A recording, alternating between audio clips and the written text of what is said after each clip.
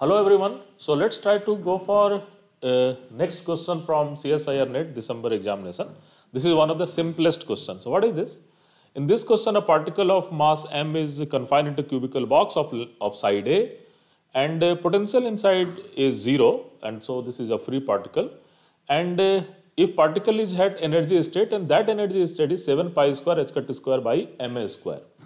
So what should be the possible wave function? One of the simplest question ever asked. Now you can, student, you can see. This is our basically study material, and this is IIT JAM examination question. So you can see this particular question number 4. This is your IIT JAM exam, and this is your question number 4, and it came into IIT JAM 2017. Exactly same question. A particle of mass m is placed in 3-dimensional cubical box of A. What is the degeneracy of energy level with energy 14 pi square h cut square by 2ma square?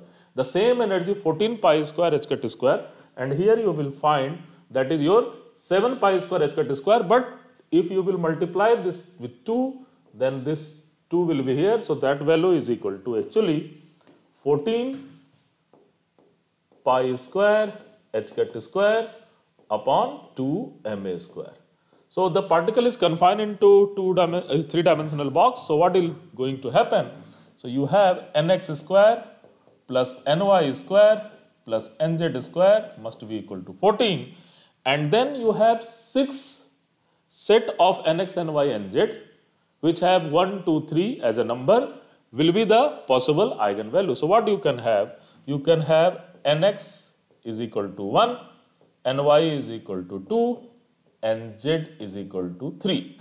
So this is 1, 2, 3. Any combination of this will give you 14 energy, give you this particular energy eigenvalue.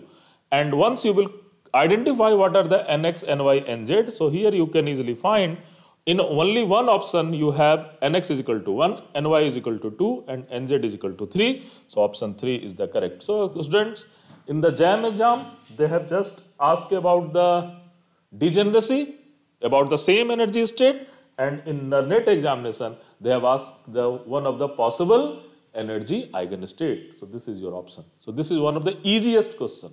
So students, whenever you are solving the PYQ, you have to think what should be next. अगर ये तो solve कर लिया, अब इसके level पर और क्या information हो सकती है? So it is very important to solve PYQ in a very efficient manner. Thank you.